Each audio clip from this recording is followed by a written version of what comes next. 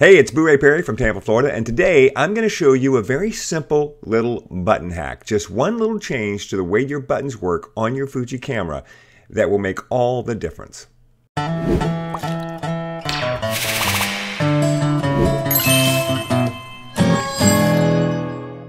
Okay, this is going to be a quick video, I promise, because it's a very simple button hack that will be a little bit of a game changer for you when you're using your Fuji camera. Now, this only works with certain Fuji cameras, most of them, to be honest. This is the X-T4. It works with the X-T4. It works with the X-T5. It works with the XH series. It will not work with the X series, right? The X100 series. It won't work here. I don't know if it works with the Pro or not, because I don't have a Pro and I'm too lazy to look it up. But basically, it only works with a camera that has this button right here. See this button right here? That's the one. So there's one on the XT line. There's one on the XH line. You can't see it, but it's back here. Let me put that around. See, there it is right there. See it? There isn't one on the XT30. There isn't ones on the X100. So it only works with like the XTs and the XHs, and it might work with the X Pros. All right, so here it is. You ready? Game changing. You can change all the buttons on your camera, right? You can make each button do what you want it to do, and everybody has their own configuration of what they want to do with their buttons. But this is by far, for me, the best button that I set up. It's the one right there, front. So here's what you want to do.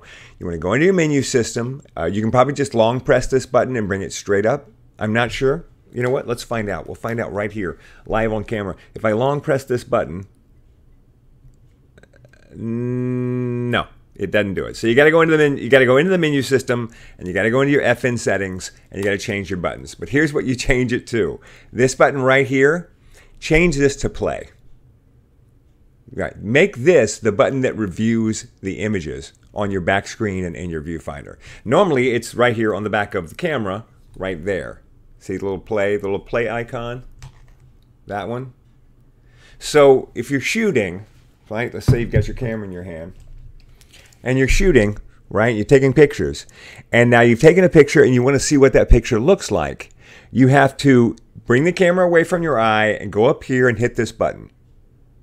Because there are no fingers when you're shooting that are anywhere near this button back here. They're all, see what I'm saying? But if you assign it to the front button right there, right next to where your finger is, then you can shoot and then just go click right there. Just one little movement, and it will bring the image up inside your viewfinder. And that's huge. So if you're an event photographer like I am, or a portrait photographer, or just taking pictures of your family, it doesn't matter. You take a picture, as long as you've got the camera up to your eye, the people will stay there smiling for you. The minute you bring it away from your eye, they break. So you bring it away from your eye to check it, they break. And now they think you're done, but you're not. And you say, oh, wait a minute, I want to do that again. I want to try something else. And now you've got to get them, and get them back together. Oh, don't wander off. And come on in. Hey, no, see, but if you have it assigned here to this button right here, then you go click, you take the button, take the picture, then you just hit that button real quick, and now you can see it in the viewfinder, and you keep your camera right here. They think you're still messing around with the controls. They still think you're trying to figure out what to do. But no, you've already taken the picture, and now you're reviewing it. And if there's a problem, you can fix it right then.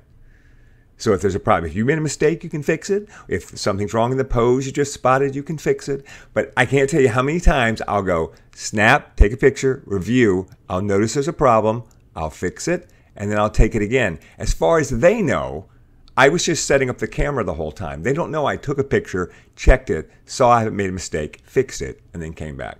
So there it is. That's the one button. You can map all the other buttons however you want, but I really think the best use of button mapping is to map this button right here for the playback. Now, I guarantee you somebody who's watching this video has that button mapped to something different that I haven't thought of, and it might even be better. So if that's you, please go in the comments and say, hey, Boo-Ray, I've got that button mapped to do this for me, and this is even better, and then we can all share in your infinite wisdom and ingenuity.